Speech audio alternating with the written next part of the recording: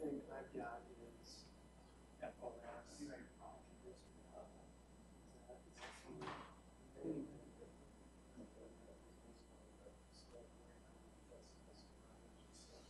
No, that's it.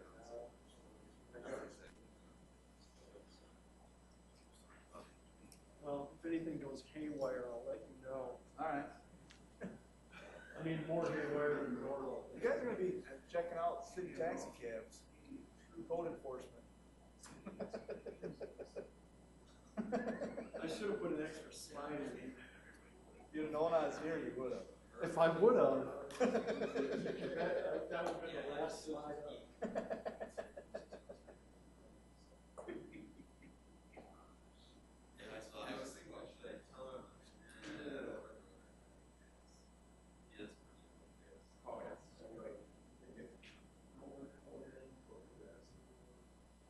Oh, yes, sir.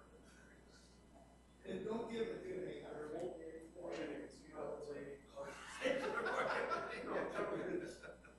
Oh,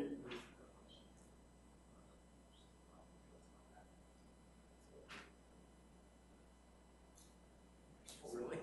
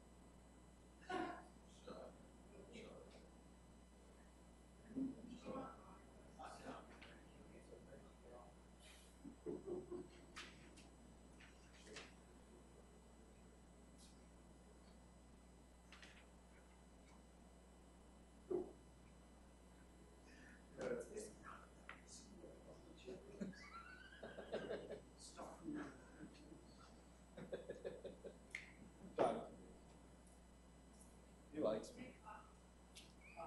Unlike you. I told him he was ready to, code enforcement was ready to inspect all those taxis. Yeah. That they're loose cannons and can't be trusted. It's simple as the task. I said, guilty. And I said, but I know who can. South Dakota Department of Revenue. So that's who I pick because they're. You don't mess with revenue. I know. It's one of those agencies. I gave my card to the jury. Oh. Is this after the little fire that happened? Yeah. For Scouts, Scouts stuff, we have a recognition dinner for all the police workers now. We're having a insurance just came from there to stop and stop. Oh, do you have contact information? Oh. Not bad, really. Pretty sure that's exactly what he said. It's a, Well, issue for towns, it's a set because the work on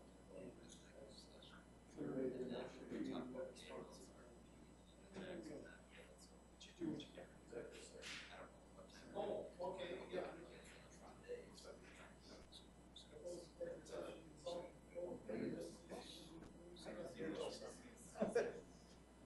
unless there's something you want.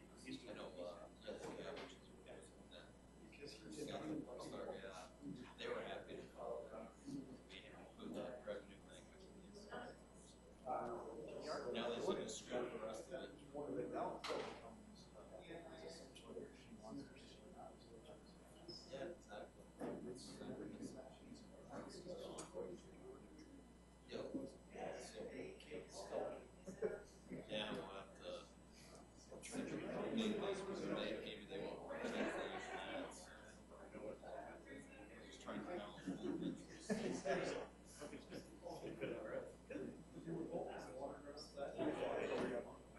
that? Get the heck up. Yeah. Okay. 2 days.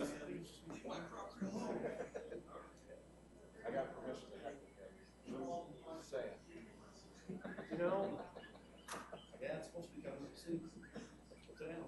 I know people are looking for it. Suddenly your Water. bill goes up. Oh, no.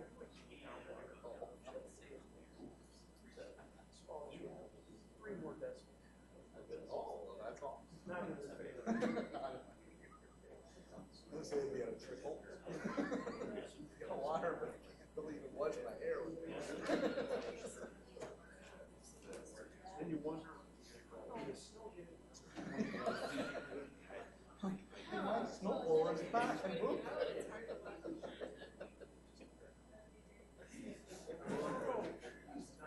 Last night.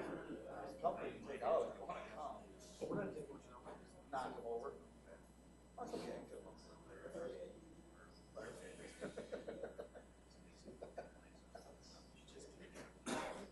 Thinking healthy thoughts. Gotta keep thinking. You remember what my job is. One of my brothers, my older brother Jeff, was for revenue. Late. Anyway, he says that's much. I don't know. So, I actually another one job actually. Still a lot of it. get to travel. Nope. You don't travel as much. It's a good word for it. Interesting.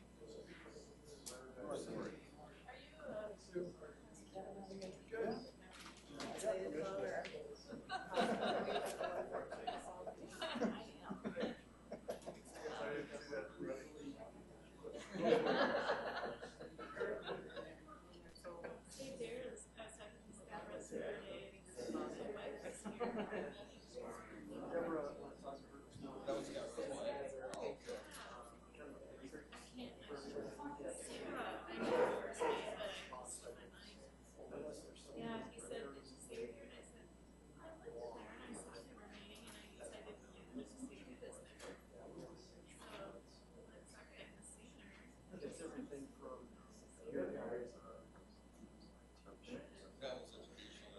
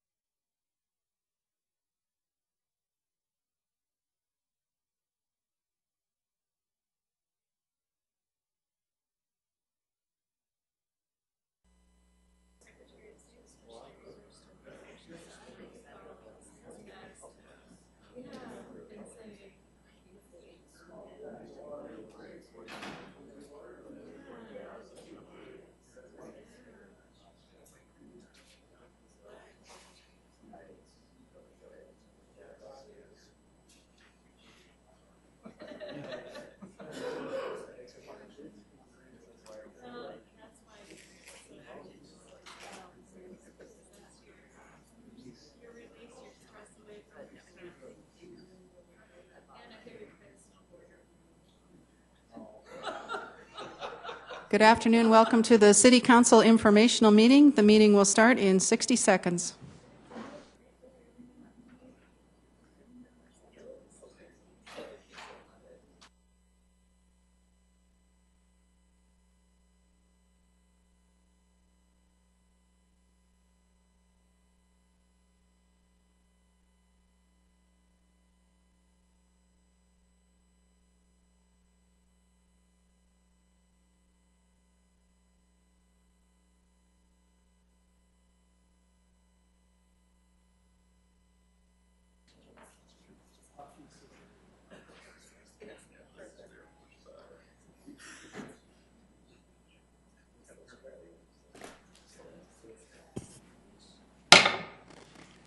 Good afternoon. Welcome to the Sioux Falls City Council informational meeting. Today's date's Tuesday, February 11th. Welcome to all our guests here in Carnegie, anybody watching on CityLink or maybe on the live web stream. We appreciate your interest and look forward to doing the city's business. Today we're going to start with a staff report by Jim David, our Legislative and Operations Manager. Good afternoon, Jim David, Council Office. Senate Bill 91, which would allow local governments the ability to restrict carrier licenses, did pass the Senate Local Government Committee unanimously. Once it did arrive on the Senate floor, it was defeated by a few votes, but the prime sponsor, Senator Krebs, was able to have it reconsidered, and yesterday it passed 26-5. House Bill 1104 would allow cities, schools, and counties the option of requiring its vendors to receive payments electronically. That has passed the House by 62-6 and has been referred to the Senate Commerce Committee. And finally, House Bill 1177, the South Dakota Municipal League is leading the effort to defeat this bill, which would replace local texting bans with a statewide texting ban that is a secondary offense. The bill would also remove local control when it comes to distracted driving, thus jeopardizing Sioux Falls' 50-year-old careless driving law. Each of you should have received a draft email that will be emailed to the local House members tomorrow morning. If you are interested in having your name attached to that email, please let me know by tonight. The bill most likely will receive a full House consideration tomorrow afternoon. So I'd be happy to entertain any of your questions. Questions for Jim? No? Yeah, Michelle? I do. Do we have anybody going tomorrow? Or do we need to? I mean, when it's on the House floor, there's not really opportunity for testimony from individuals. I don't think so. We've been in contact with Yvonne Taylor, and the message we've gotten is they don't need anybody from Sioux Falls out there. So. Okay, we'll take that in the spirit it's intended. If I might, Mr. Chair, I just wanted to comment about this. I was going to save it for open discussion, but since Please. Jim brought it up, I just wanted folks to understand, I had friends in Minnesota that said to me this morning, that this is being reported as a texting ban in South Dakota, a statewide texting ban in South Dakota, and I want people to understand that it is not the same as what Sioux Falls passed and what other communities passed in South Dakota. And those ordinances were brought by citizens to the city council. The city council didn't dream that up. That came from a group of really passionate citizens, and it passed this council very strongly. So I think what we're seeing is the legislature kind of blowing us off, honestly. And I want people to understand that this bill needs to be killed. It needs to be killed, I think, but for sure Section 4 needs to be amended out, because that is the piece that so dramatically affects local ordinances, especially, as Jim said, the careless driving ordinance in Sioux Falls. So kill the bill, please. Thank you. Thank you, Councilor Erpenbach. Any other input or questions? Thank you, Jim. All righty, to the point where we are at our city council open discussion. Would any councilor like to share anything today? Councilor Staggers. Yes, I was wondering if our city attorney could say something about the petition that was submitted last Thursday to the city clerk's office, because there is some information here about a Supreme Court decision, Russ versus Sullivan, 1995. You could say something about that? Please, David.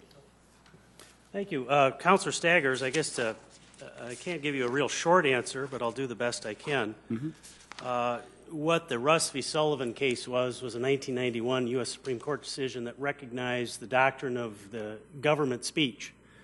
And it was later honed by the Supreme Court in about 2009. If I can find the quote here. In Pleasant Grove City, Utah versus Sumum, it was a 2009 Supreme Court decision, essentially stated, a government entity has the right to speak for itself. It is entitled to say what it wishes and to select the views that it wants to express. And that's citing Russ v. Sullivan. The court also held it is the very business of government to favor and disfavor points of view. And the justices went on to state, Indeed, it is not easy to imagine how a government could function if it lacked this freedom. If every citizen were to have a right to insist that no one paid by public funds express a view with which he disagreed, debate over issues of great concern to the public would be limited to those in the private sector, and the process of government as we know it radically transformed. To govern, government has to say something, and a First Amendment heckler's veto of any forced contribution to raising the government's voice in the marketplace of ideas would be out of the question. Essentially, what that government speech doctrine in relation to the proposed petition counselor under state law, the Attorney General is allowed to give an opinion and an explanation as far as the legal consequences of something being proposed on the ballot. It has to be an objective and clear statement, but it also can express what the legal consequences are. And if you want me to express those legal consequences, I'm glad to do so.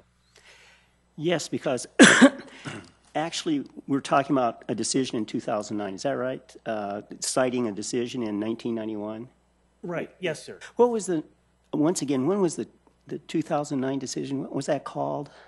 That was Pleasant Grove City, Utah versus Summum, S-U-M-M-U-M. Mm-hmm. That came out in 2009 by the U.S. Supreme Court. Okay.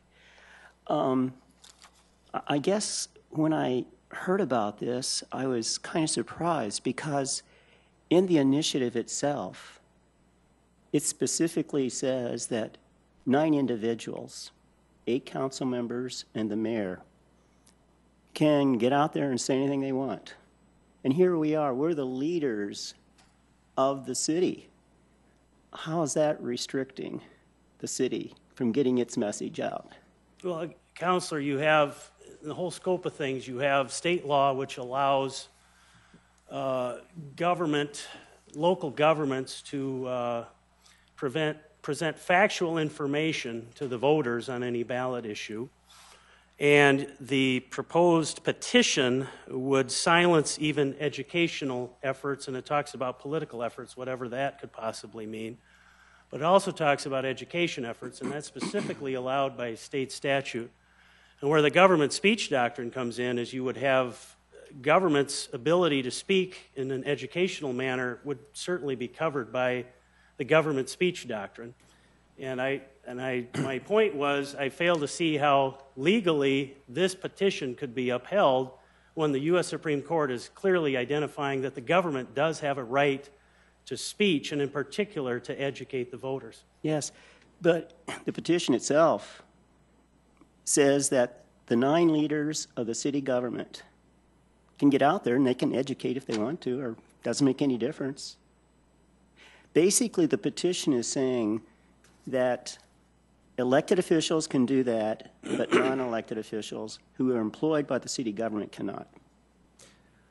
The language of the proposed ordinance states that City of Sioux Falls is elected, appointed officials, employees, and all persons serving to represent city government cannot use taxpayer-funded resources to do political or educational campaigns dealing either directly or indirectly in a competitive manner with measures that have been placed on the ballot by its citizens. And what that means, Counselor, in plain language, is you are putting a gag order on city government from even expressing educational information.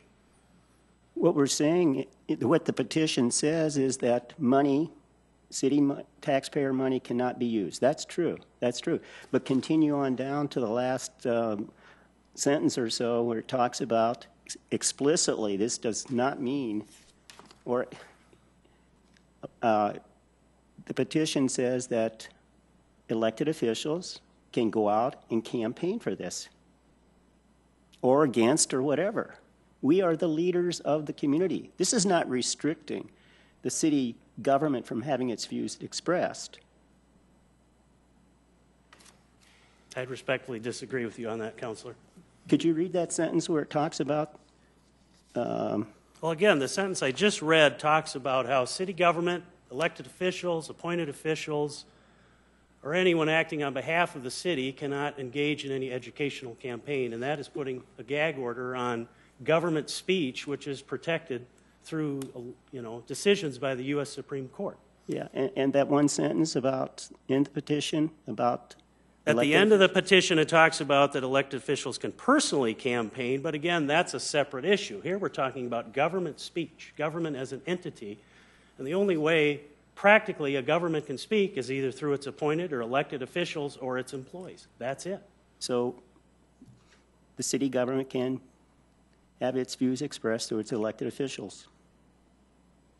But again, the government speech doctrine also states that it can talk in terms of presenting factual information to the voters. So the mayor or any city statute. The mayor or any city council members can get out there and express all kinds of facts they want to.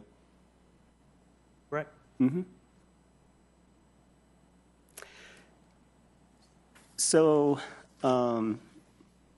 I guess what I'm wondering here is, since there is this difference of opinion as to whether the city can have its views expressed by this petition, where do we go to from here?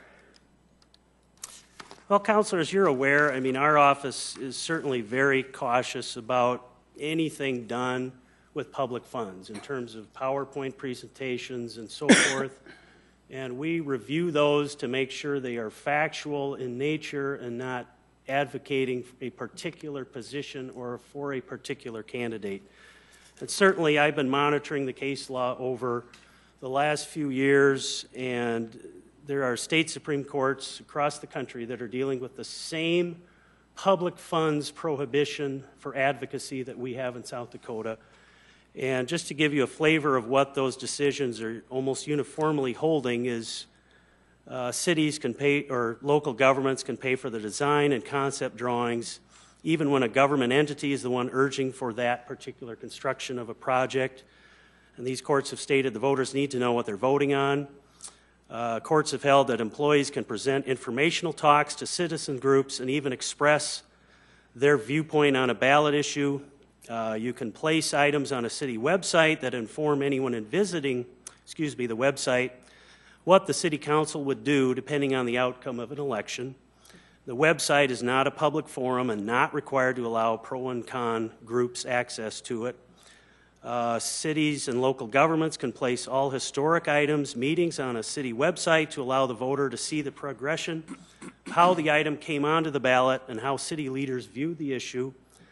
Courts have even held that the city can publish a newsletter, distribute pamphlets explaining what the city council would do if a particular measure fails or is adopted. Of course, you can remind everyone to vote in the coming election as much as possible. And again, each one depends on the specific nature of the communication, on how the courts, but generally that's where they're coming down. And so we have some citizens in Sioux Falls saying, hey, we want to have more restrictions here on the city government. Not eliminating the city government from being able to express its views or express facts or whatever the case might be. That's what we have. The only, in dicta, the U.S. Supreme Court has stated 2 exceptions to the government speech doctrine.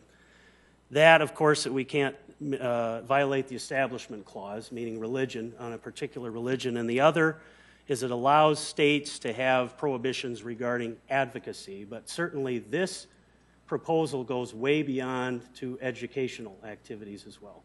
Councilor Erpenbach? I'm not sure I understand this conversation, because I think that our attorney is telling us about Supreme Court decisions that have already determined that this sort of petition, or this sort of ordinance would be go against the rights of the government. So my question then is, or I guess the answer to the question that Councilor Staggers had was, what do we do next? Well, you can certainly let the petition go and let it be signed, and we can certainly vote on it, and then we can see who pays the court bills when we're sued because we violated Supreme Court rulings over and over and over again. So, I mean, that's the next step. I mean, certainly these folks have the opportunity to do this, and people can sign the petition if they want, but it's going to put the city in an expensive position, because if that becomes law here, we're violating Supreme Court decisions, and well, I'm not comfortable with that. Councilor Staggers? Yeah, I don't think that's absolutely clear at all, that we're violating a Supreme Court decision.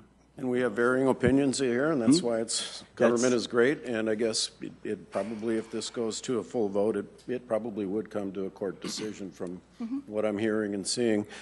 Question for you, Attorney Pfeiffer. Is our position, it seems to me, has been one of a more conservative nature, not advocating, but actually sitting on the sidelines and saying, we're not advocating, but here is information about options or the way things would look. Have we been even more conservative than what you've been reading? Yes, your characterization is absolutely correct, Councilor Karski. Okay, thank you. Other questions? Councilor Staggers. Yeah, just one other thing here. You know, there is a concern that you know, especially in talking about the pool issue, has the city really been just fact-oriented? And what I mean by that is that on the ballot, April 8th, citizens are going to be able to vote for an outdoor pool. That's it. But how does the city approach this issue? Oh, yes, we have some pictures of an outdoor pool. And then the city's also talking about an indoor pool. And that's something they've wanted for a very, very long time. And they've wanted to have it at Spellerberg Park. So is this really just education? Why are we talking about an indoor pool? The issue is an outdoor pool, but we are spending lots of time talking about an indoor pool. I don't think we need a rebuttal to that unless somebody would like to make another comment. Councilor Anderson, Jr.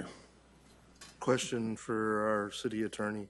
David, on this, you've pretty much stated that you feel this is unconstitutional or that this would be overturned in the courts, correct?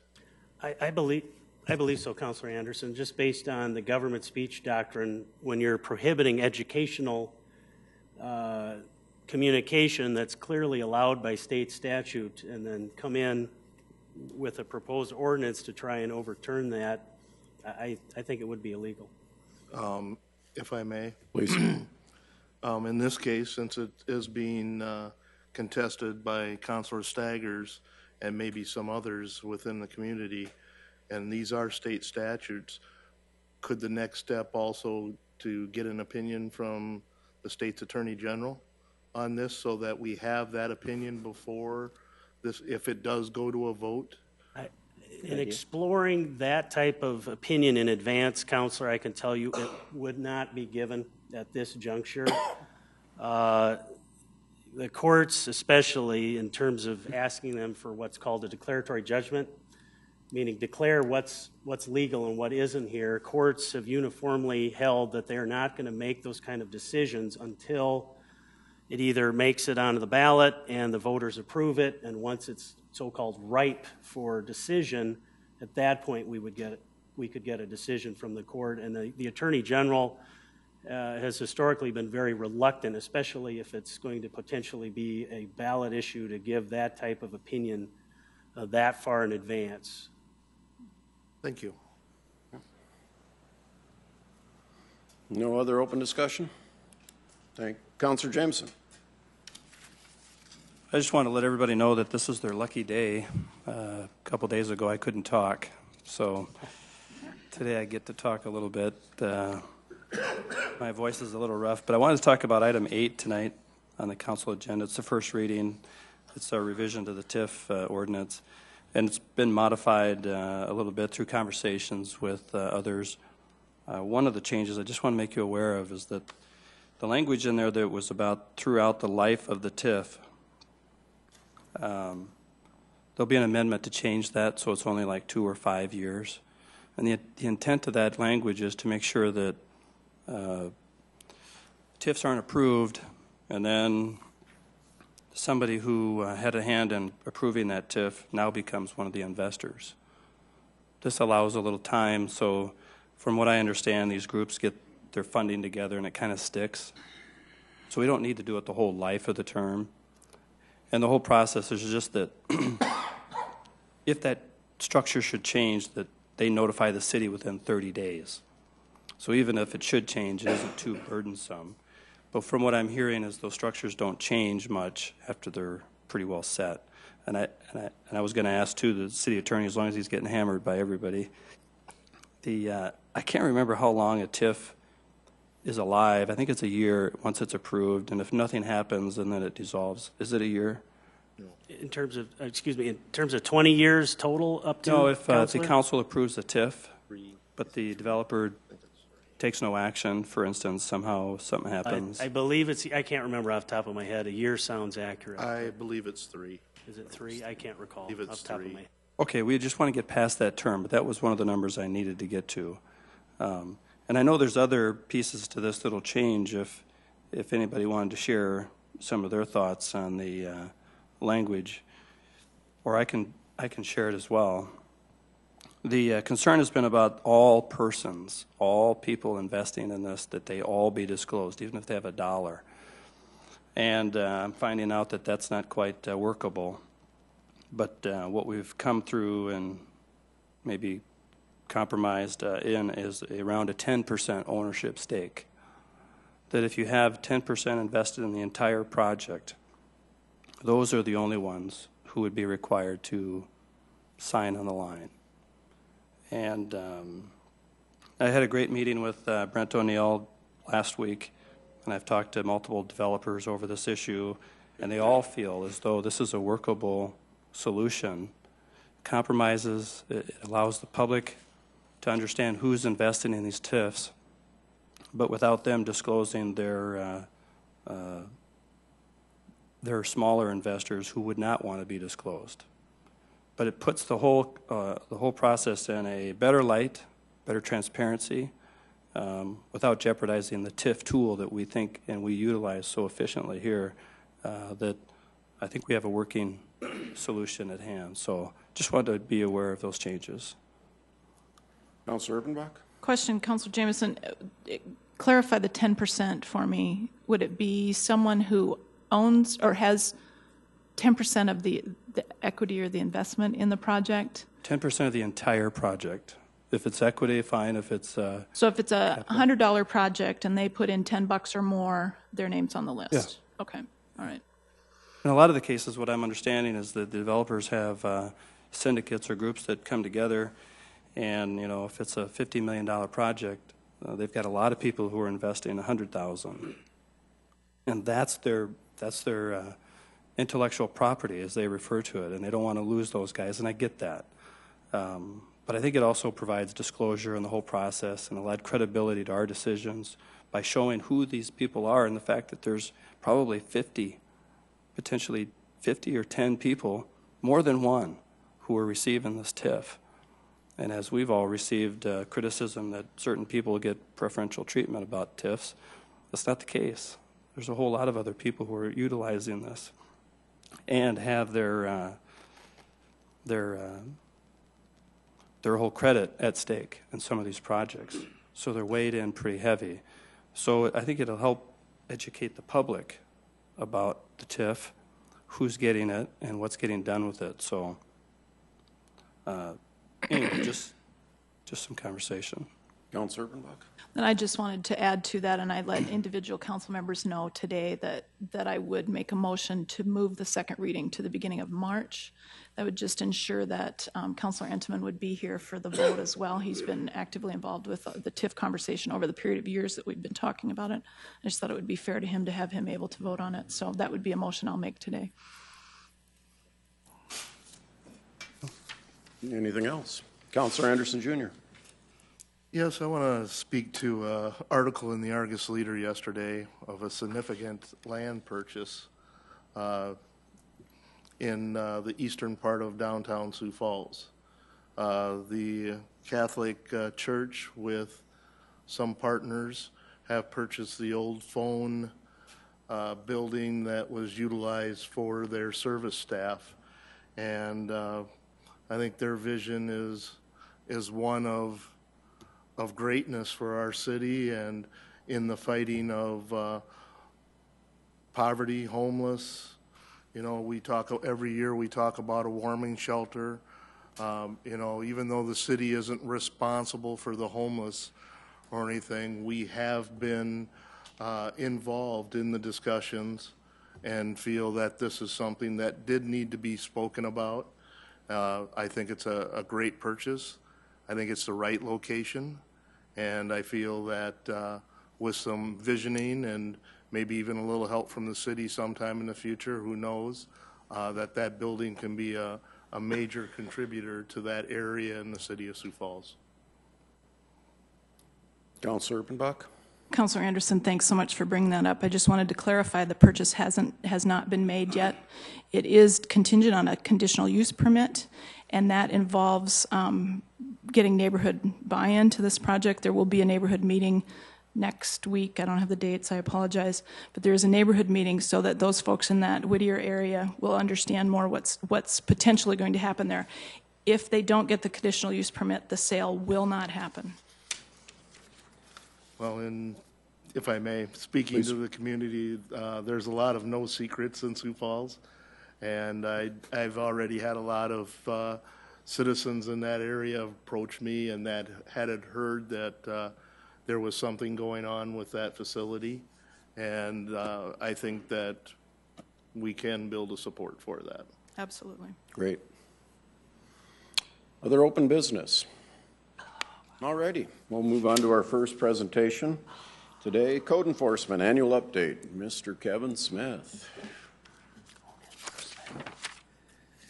Good afternoon, Kevin Smith with Planning and Building Services.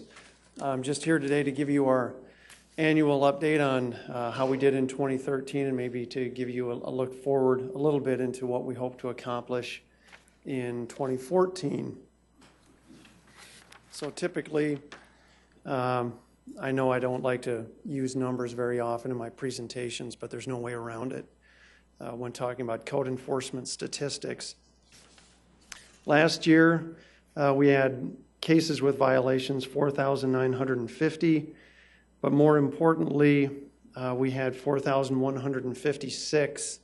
So if you do the math, that's 85% that were corrected without having to issue any citations. No one was taken to court.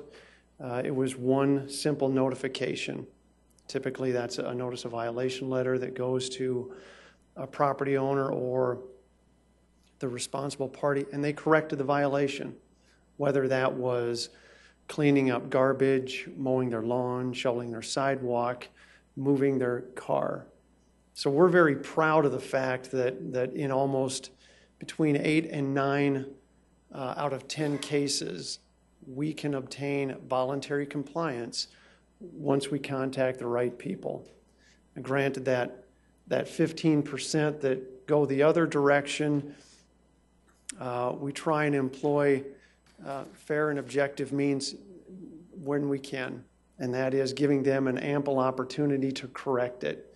And sometimes I think on the neighborhood side of that, they wonder, why does this go on and on and on? Well, in the case of a property maintenance issue, it may take a while for someone to get a new roof on the house or to get the siding repaired. However, in the case of, let's say, a rotting bag of garbage in the middle of summer, that's going to be about a 3-day thing. So we give everyone every opportunity to do the right thing, and if they don't, we will step in. This goes back to the reason I put this slide up. It goes back to the audit of code enforcement, I think that was done in 2008. And one of the questions was, does the city have unpaid bills that we're not doing anything about? Are we literally just writing citations and not trying to collect any of the funds? So every year we work with Russ Fox, great guy in finance because he keeps track of all of this for us, to let us know this is where the money was going and this is how we're getting it back. And Paul Bangford could speak better to this than I could, that in some cases it's small claims court, in some cases it's through a collection agency, and as you will, many of you remember, in usually August, there are assessments that are brought in front of you if we've had to go and correct a situation. Now, that's not the citation. That is an assessment for work that the city has completed because the property owner did not. Those are garbage cleanups. Those are house demolitions. mowing lawns and clearing sidewalks, which is a common theme of my presentation today, clearing sidewalks. So, question in 2008 was, what's the city doing about all of these unpaid bills? I can tell you we are pursuing every avenue to make certain that when public funds are expended, that we're getting those funds back to the extent we can. And it's actually less this year, and I should say in 2013, than it was in 2012. I think because we had fewer house demolitions that we had to do, which is probably the most expensive thing we undertake. In the spirit of providing better access for our citizens to the information we have available, we don't just publish any more PDF files of spreadsheets and addresses and things like that. I'm personally kind of a visual thinker, so I'd rather point and click on a map like you see in front of you with home foreclosures and vacant properties. These are registered vacant properties. So if you want to zoom in around the community, if you point and click on any one of those icons, information will come up about the owner and who the mortgage holder is. This is one of the things that when we go out and talk to neighborhood groups especially, they like to know this because they're the folks living next to these properties. They want to know, is that really a vacant property? Is anyone living there? How long has it been vacant? It's a lot easier for us to provide this information to them, and they can help keep an eye on the properties for us. So when something happens, a broken window, a door that's been kicked in, they know what we know, and we can better respond when there is a problem. Following that, we also have an interactive map of our administrative citations. Same thing. Everything from nuisance vegetation to sidewalk snow removal. That we try and keep this information as current as possible, and this is something that I think the public does need to see, because there are code violations in all parts of Sioux Falls. But please remember, the vast majority of our work is generated by the citizens of Sioux Falls. Our team upholds the community standards that this body enacts. So if there are issues with nuisance vegetation, sidewalk snow removal, illegally parked vehicles, we're typically responding to a complaint that a citizen has lodged with us. And certainly if the property maintenance staff is out and they see everybody down the street has not shoveled their sidewalks and they were only called about one property, chances are everybody will get notified. But I think that's part of what our duty is as public servants. Rental registration verification is very important to us. It's important to the rental industry as well, because one of the things they've told us over the years is if we're going to provide rental information to you, we want it to be useful to us. And I can tell you from being around the property maintenance folks just in the last couple of days, they use the information to make phone calls when there are violations at rental properties. So we do use this information, but it's only as good as the people who are providing it to us. And one of the things we talked to Dan Sifkin and Teresa Schwartzoff at the Multi-Housing Association is, hey, when your members change addresses, when they move their business location, when they transfer property, you need to let us know so we can update the rental information. So this is not a static document, static process. It's very fluid because the rental industry is. Why we started the rental verification process was at a neighborhood meeting one night. I think it was the 10th and Western neighborhood. Mary Jo Hornerman asked, do you know where all the rentals are in our neighborhood? And we said, we think so. So we went back the next day, got out a property map and started checking.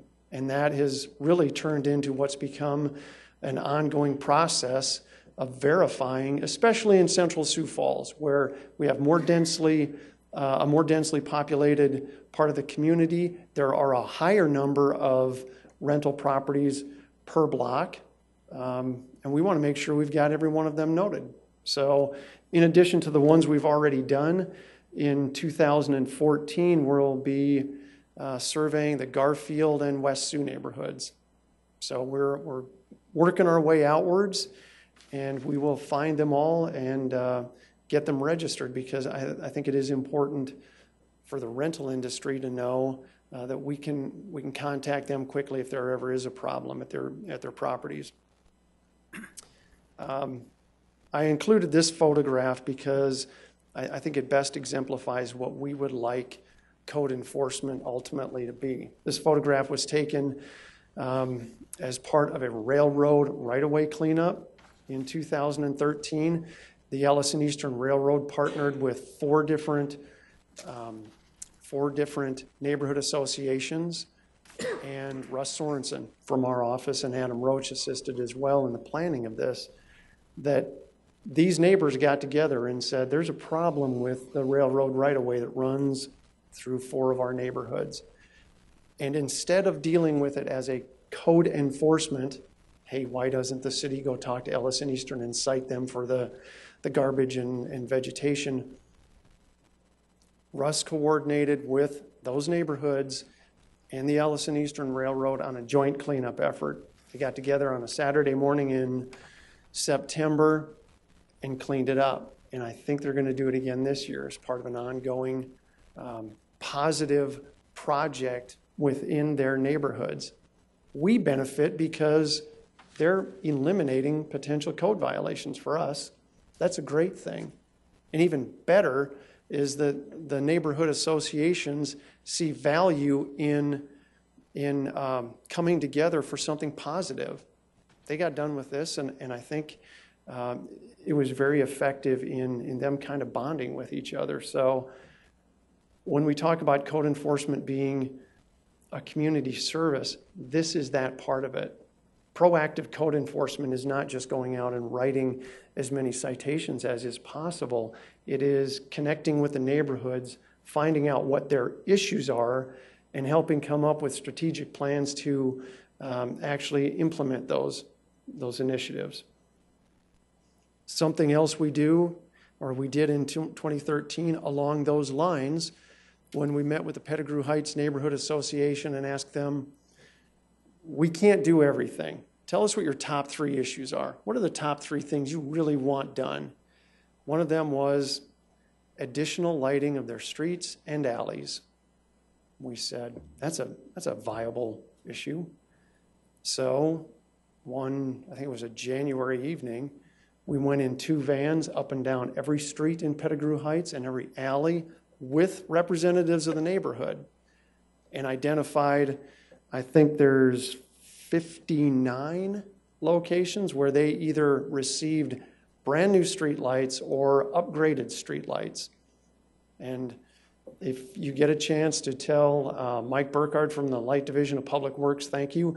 Mike and his guys do a great job, because the planning was done in January. I think they had all of the lights up. This was done by May. I don't know of how any more quickly they could react. And not to give away 2014, but we're working on a similar project in Garfield right now, that they're going to have probably a similar number of lights installed, because it's a need they have and they're working with us on it. That they went out and did the recon up and down their streets as well. So it's kind of fun just to go out with residents of those neighborhoods for a couple hours or however long it takes and talk to them about what's going on. Because when Jim Larson's in the van from the PD, he's picking up on their issues regarding neighborhood safety. And we're talking about property maintenance issues, and Mike and the guys from Lights are talking about infrastructure improvements. And the neighbors get to tell us all of this in a very informal, and thankfully it was a warm setting.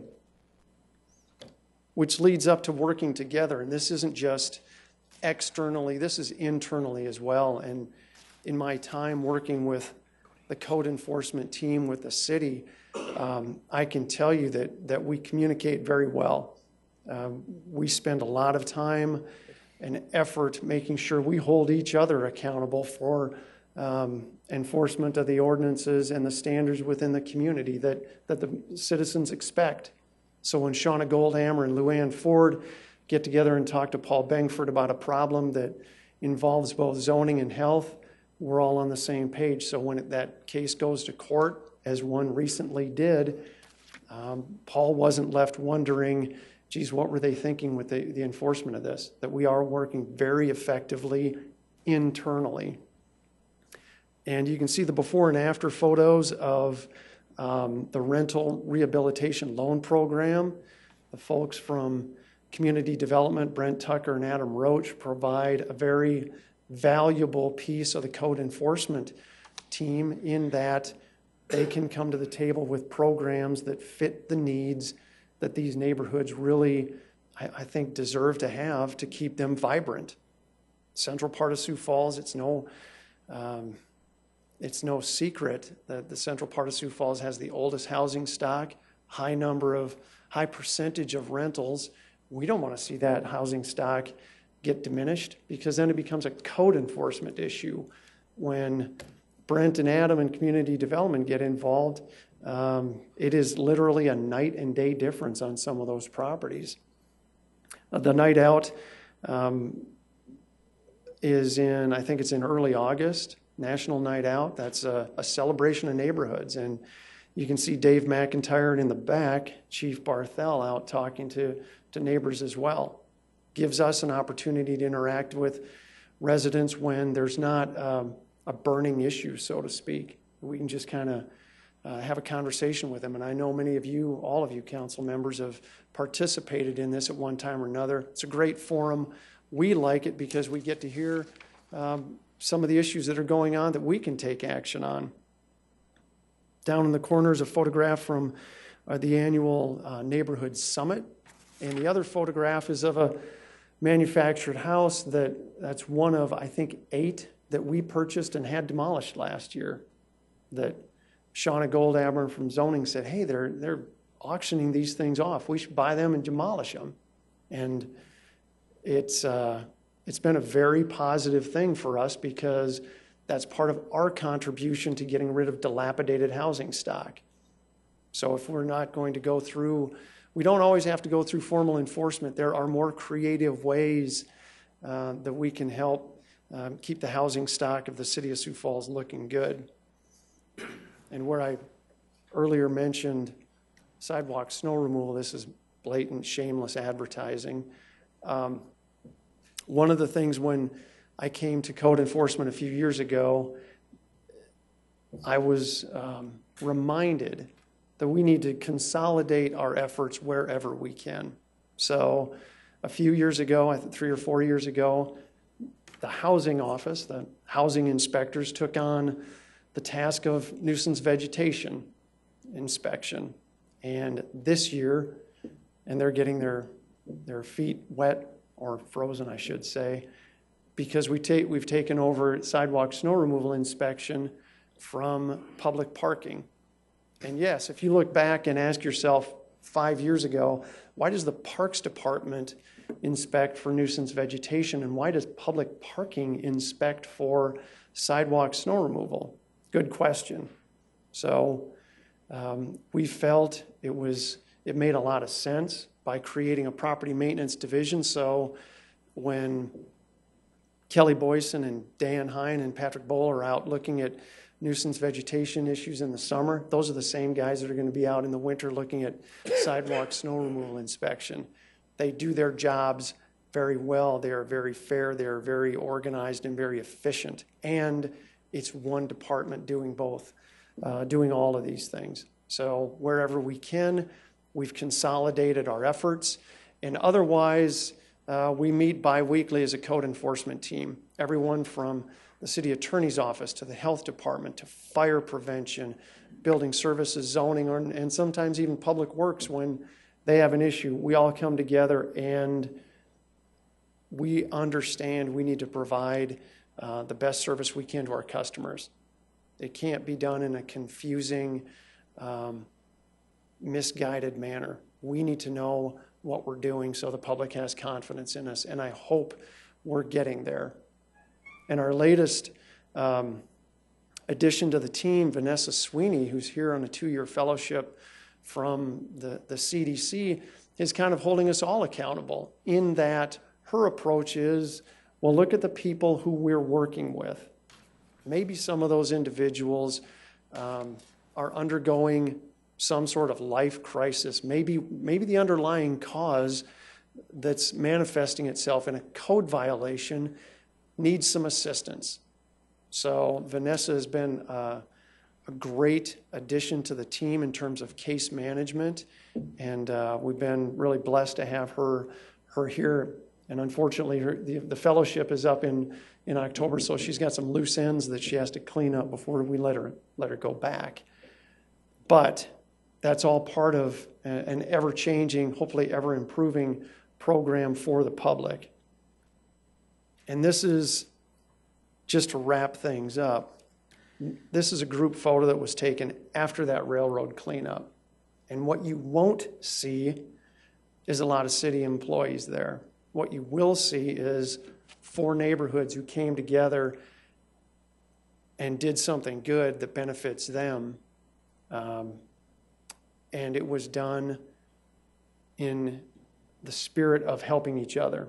And I think that's part of what we need to be doing in code enforcement, is helping these neighborhoods do more for themselves, because they have an awful lot of resources out there, and we have some resources we can bring. So when we show up with the Public Works dump trucks to haul away their waste material and provide them with what we have, that's great. But more importantly, I think working with neighborhoods and helping them become more self-sufficient, forming new neighborhood associations, that will only make everything hopefully stronger for both the neighborhoods and us as well. So if you have any questions, I'd be glad to take them at this time, but I will tell you, if we're going to focus on one thing in 2014, I think it's going to be tenant and landlord issues. That Councilor Erpenbach has been engaged in this issue very recently, but I think there is something to be, there's more to be done in terms not necessarily of tenant advocacy, but an understanding from tenants and landlords as well where everyone's responsibilities lie. We typically get involved when someone says, hey, there's a problem at this rental property. And then our property maintenance inspectors or zoning or health or whoever gets called has to go out and start making value judgments on violations. Our hope would be, hey, let's make sure tenants are making good decisions on where they rent, and they understand what their rights are and what their responsibilities are.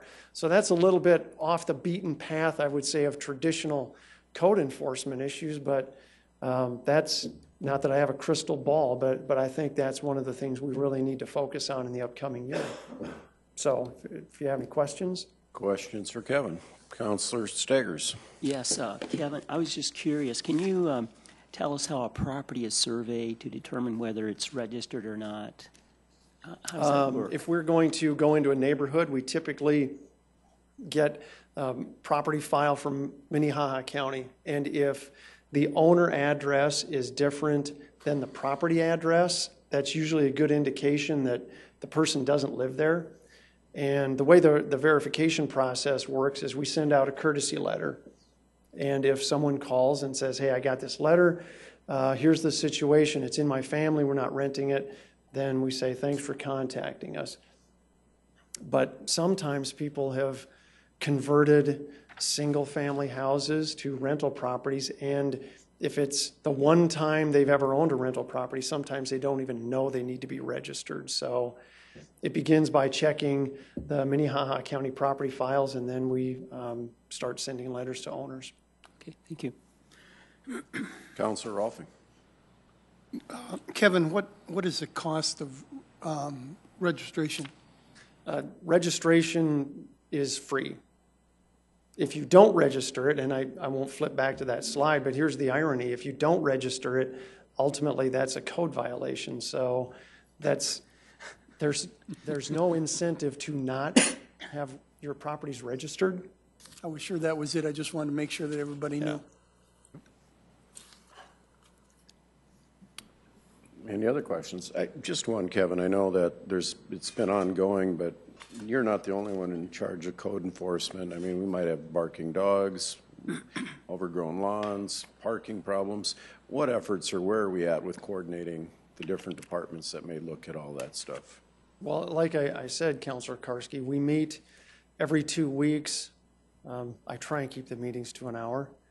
But we typically have a very stacked agenda, and what we try and do is limit the agenda items to, I would say, the more complex cases that do cut across the different departments, so that if Dean Lanier is having an issue with an illegal car painting business, that Shauna Goldhammer needs to know that as well from a zoning standpoint. Ron Bell might need to know that from a building services standpoint, so that, not that this ever happens, mind you, that we have illegal car painting operations, but when those occur, the right people are in the right room, and it's great to have Paul Bangford there, because ultimately Paul has to defend our actions, and if we're going down a path that doesn't make sense, he can make sure we take a right turn. So I apologize if I missed that. I guess my concern was that you are the one that's kind of leading that up to coordinate all the efforts for all those things, and it appears to be working now pretty well. Well,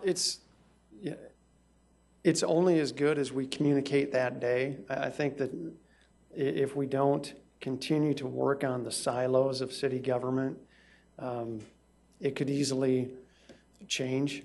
But the people involved, I can tell you personally, the people involved are very committed to doing good work for the citizens of Sioux Falls. And that makes it a lot easier from where I'm coming from, that I can easily send an email to health and fire and even police or whoever, and I get an immediate response, and we're all pretty much on the same page. So it's a challenging job, but I think all of us doing it are doing it because we like the service to the public. It's a challenging job without a lot of thanks, so I'll be first to tell you thank you for what you do, because I know it is difficult at times, so thank you for your work. So, Councilor Anderson Jr. Also, Kevin, I think where Councilman Karski was going, if you could speak to the departments that, say the number of departments that code enforcement actually touches. You already stated a few: the health department, fire, police. Planning, zoning, building services, parks and rec from time to time.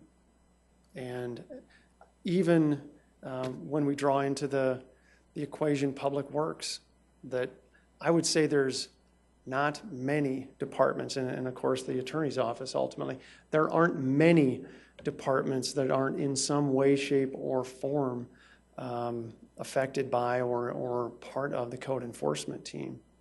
Now, I like to tell every city employee, you're all on the team, because we need everybody's input. Sioux Falls is 74 square miles in size, and the more people we have helping us, the easier our job is, especially the citizens. Exactly. Thank you. Councilors, anything else?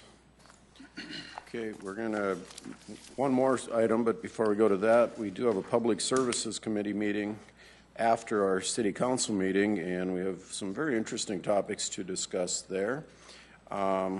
So right now we are going to go into executive session. Councilor Rolfing. I would move that we move into executive session to consult with legal counsel about proposed or pending litigation or contractual matters pursuant to South Dakota Codified Law 1-25-2, Section 3.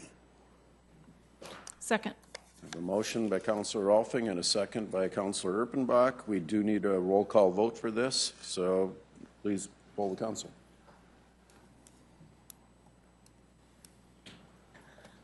Council members Anderson? Yes. Erpenbach? Yes. Jamison? Yes. Karski? Yes. Rolfing? Yes. Staggers? Yes. Thank you. That is passed by a vote of 6-0. At this time, we are going to ask that if you are not part of this executive session, that you clear the council chambers. Thank you.